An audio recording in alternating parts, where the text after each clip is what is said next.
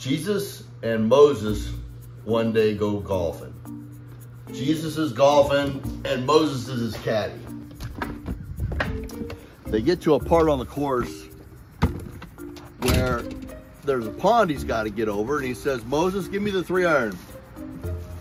And Moses looks at the situation and says, I don't know, Jesus. I don't know if you can get over the pond with that. And he says, well, I'll be fine.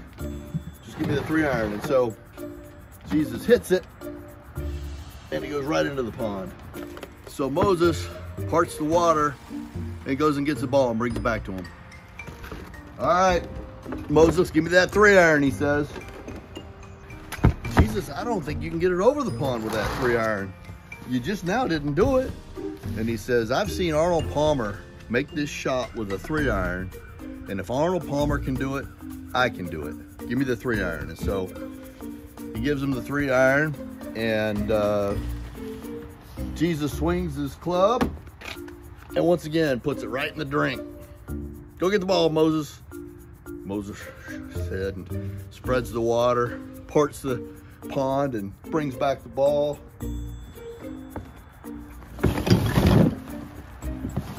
Third time. Moses, how about that 3-iron? And Moses says, you're just not going to be able to make it over that pond with that 3-iron, Jesus. And Jesus again says, I saw Arnold Palmer make this shot with a 3-iron, and if Arnold Palmer can do it, I can do it. So Moses says, all right, well, look, I'll give you the 3-iron, but this time, if it goes in the pond, I'm not going to get in it. Jesus said, you know what, Arnold Palmer can do it, I can do it. Just give me the ball, I'll go get it if it's not going to happen. And he takes it, and he hits it, and for the third time, boop, right into the pond. And so Jesus starts going for the ball and walking on top of the water to go get it. And these other golfers come by and they see that. And they're absolutely amazed. And they look over at Moses and they say, who's that guy walking across the top of the water like that? Who's he think he is, Jesus Christ? And Moses turns to him and says, no, he thinks he's Arnold Palmer.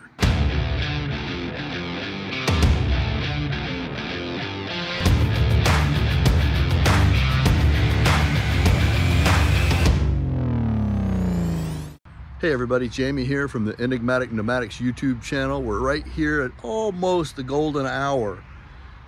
And in this case, we didn't start shooting right now in order to make the lighting better, but instead, I'm trying to find the sun, to see if I can get these things installed by dark.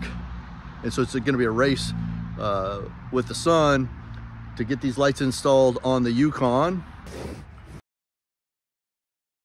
Let's get this show on the road. So this is pretty basic wiring for folks that have seen wiring before on a harness like this. What we've got is a relay and a rocker switch that turns the lights off and on.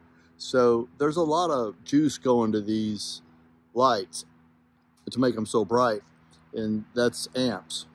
And the switch, we could overbuild that switch and make it so strong that you could pass all those amps through the switch itself if you wanted to, but the elegant way to do it would be to add a relay. And what a relay does is the switch tells the relay to let the power through without having the power having to pass through the switch itself. So don't let the fact that you see a relay on schematics like this confuse you. That's all it does, is it's just kind of says, hey, they want their power now, because it's small and it can't really take a lot of juice.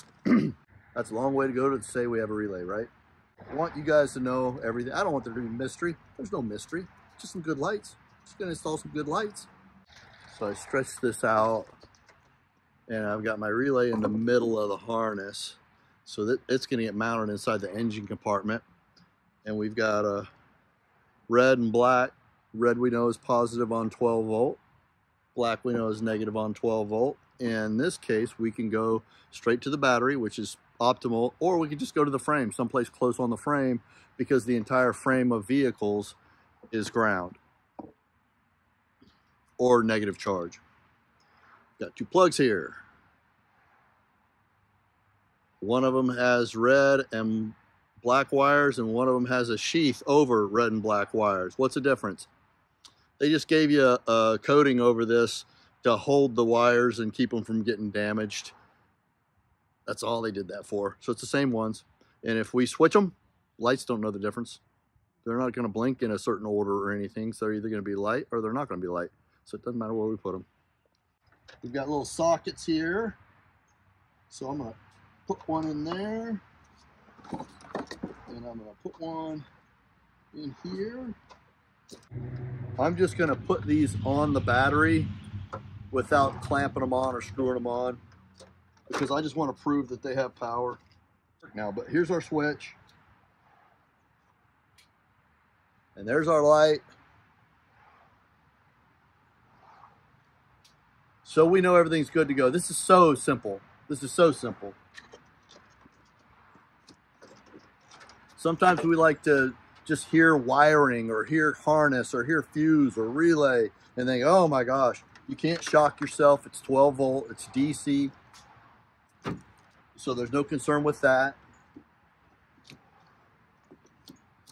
And I'm not going to put mine directly on the battery because of the way that this battery is connected here. It's got the side connections. And so instead, I'm going to pick up my, I'll show you here. I'm going to pick up my positive right down here. So I know that I can pick up power here, and then I just need to get ground. And I could get ground right here because it's part of the frame like we talked about. So there's my positive and negative. I just need to make sure that my wires aren't going to get over into the fan or any of the moving parts. See all these screws right here? They gave you Allen wrenches to size them up so you don't have to have a set on you. You back all these off and you put it right on the lip. So like right here, and then you spin this around and you do something with the wiring that makes it so it doesn't get pinched off when you close it. But that's easy to figure out. You probably just put it on this side of it with a zip tie or something and you're good to go. I'll close it and see what the mechanics are like here to make sure I'm good on that. But it's so simple. So all I really need to do is come through with the toggle switch. And I don't know if I can't just come through. Can you see where I'm at? I don't know if I can just come through right there. Right there. So I may not even have to go through the firewall. Running the part of the wiring with the toggle switch on it to the inside, I'm going to use this. This is called a fishing rod. And I just found a spot right there at the door jamb. A couple of things I want to point out here. The designers that engineered this gave you a little plate so that when you put these screws in to tighten it up against the hood, it doesn't create a rust point potentially. It was just kind of nice. And these stainless steel screws are going through this stainless steel bracket, and you want to be careful. I felt one loosening up on me a little bit, which is a sign that I'm overdoing it. Just remember, it's just a little thin piece of metal and thin little threads on these. They're not very big. So you want to make sure they're snug, but you don't want to, get down on them too hard and have them spin out on you.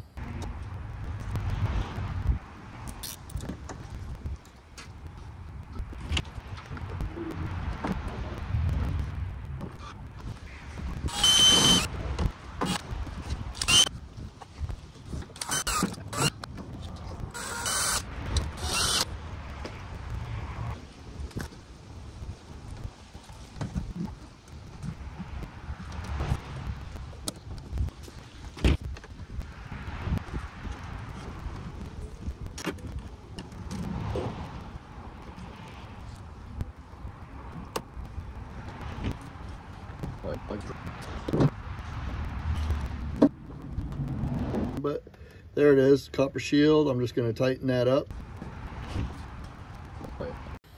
Okay, we got ourselves a clean looking install. We got our zip ties in. We're situated across the top without any loose wires that are going to get pinched and be a problem. Let's get all these tools up and everything and go find ourselves a road.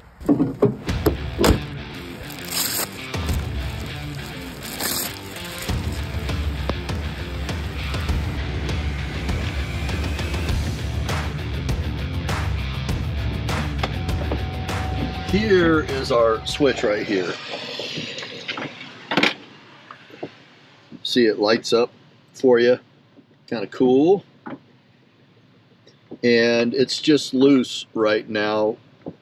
I can mount this, you know, I've got this much room in the vehicle with what they gave me, but I can get some wires. I would say these wires are probably, just eyeballing them, 16 gauge. There's probably some of you guys out there that can tell you by looking at it. But all you gotta do is get some 16 gauge or higher wires and just butt splice onto this. And you can go and put this switch anywhere you want. Now what I'm probably gonna do, I think it's a cool rocker switch. I like the little lights. But I'm gonna probably just take out one of these little, you know, I made this when I bought the car because it didn't have much USB power, and the old antiquated radio didn't play my music from my phone, and so I just built this. And so I'll probably pull one of these and put a rocker switch in here that does the same thing. If you wanted to do that with your rig, you can too, but they give you one in the packaging, and that's fine too. So if we look, we can see there's a spot beam in the upper right and a spot beam down at the bottom.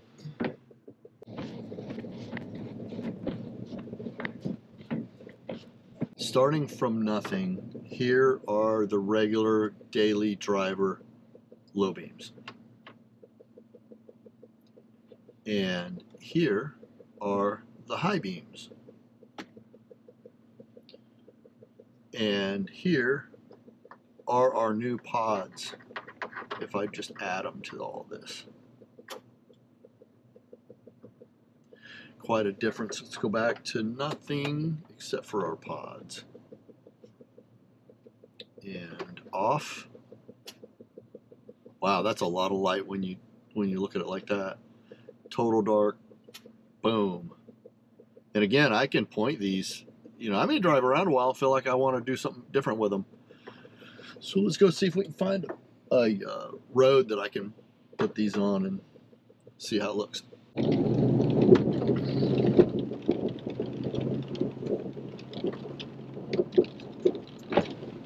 Regular headlights. Nilights.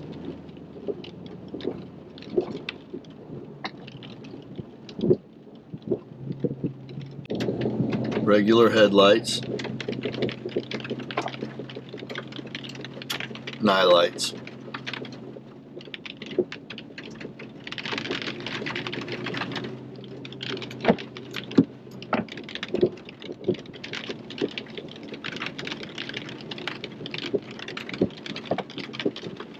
Okay.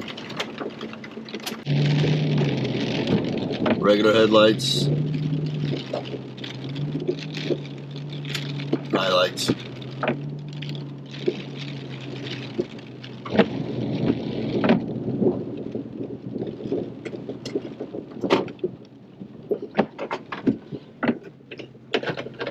Now we'll go in the morning and we'll look at these pods from Nilight and we'll see if there's any moisture inside of them.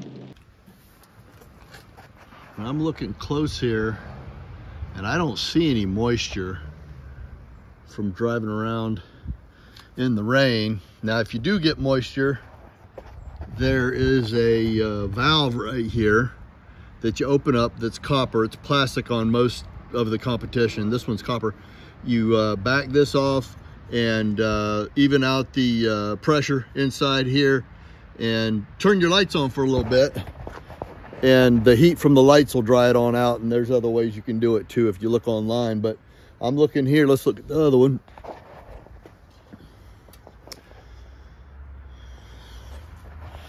It looks like it's good to go. So there you have it. the Nilight 5.75 off-road lights, coming in about $120 right now on Amazon. They are having a Black Friday sale, Nilight, so they've got 40% off on certain items. Perfect gift for your dad, for your grandson, for your son, for your brother, for your husband.